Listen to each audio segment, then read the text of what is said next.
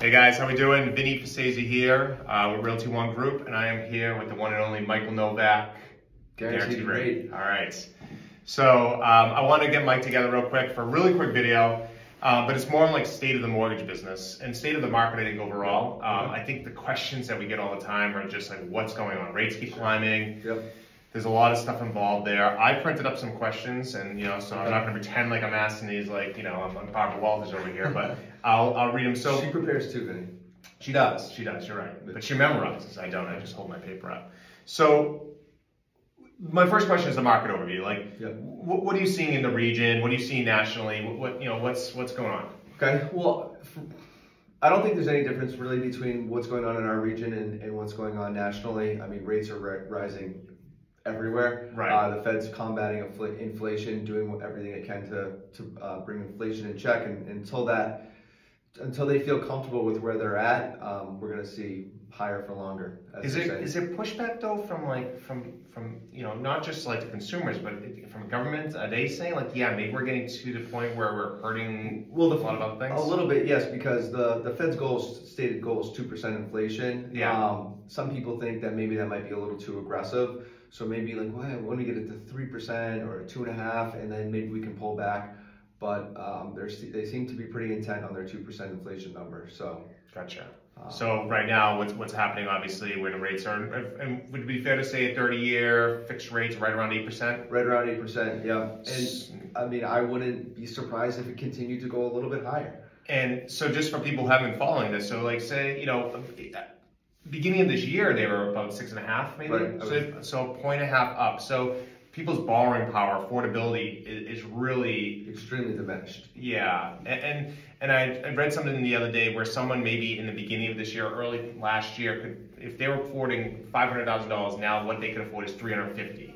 So unless they're making that much more money, which they're not, I mean maybe they are, but no one is making as much as this rates of climbing. Right. Yeah. Your ability to purchase is not growing as quickly as the cost of home. Yeah.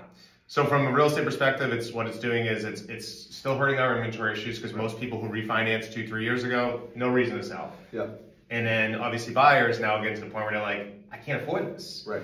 80% of mortgages right now are under 4%, or 4% or under. That's crazy. So people look at their value proposition between moving and staying, and they're deciding to stay. So any solutions? So from your perspective, somebody's looking to buy, like I know what are some creative things that you guys are looking at as guaranteed rate or anything that you're kind of? I mean, the buy down options are still on the table. Yeah. I mean, especially 3-2-1 buy down options with the Fed saying higher for longer.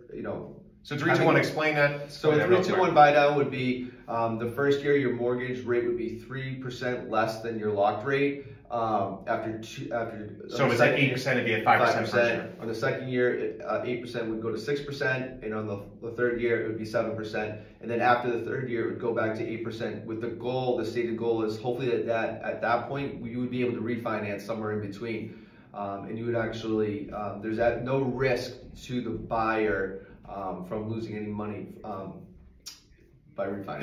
Is there a cost to do that? Buyer comes to you? Well, usually it's done through a seller concession. Okay. Yeah. And that's something that in the real estate world we negotiate that if we can. If not, it's we just try to figure it out one way or the other. But tactics from both the real estate industry and the mortgage industry are kind of working together to kind of at least guide people through this right now because it is challenging. And keep buyers in the market. Cool. I mean, I had other questions. I think we whipped through a lot of good ones. Anything else you'd want to say? I know obviously like credit requirements or anything still. So there's been no new credit requirements, but there was a new underwriting guideline that came out that I found very interesting. Starting next month, people who want to live in a multifamily home, they can the down payment went down to 5%. So it used to be, if you wanted to live in a 2-family, it was a 15% down payment, and a 3 or 4 was 25% down payment. Now it's only 5%. That's great. So that could create a lot of buyers, and plus you could always use the perceived income from those other two units or the other unit that you buy to help you qualify. So it does negate some of the interest rate increases. Something positive. Something positive. Right? Well. Thanks. And like I said, I want to keep this under 5 minutes. We're at 5 minutes. Mike, really appreciate it. You guys have questions on the mortgage business. reach out to my man Mike. And otherwise, peace.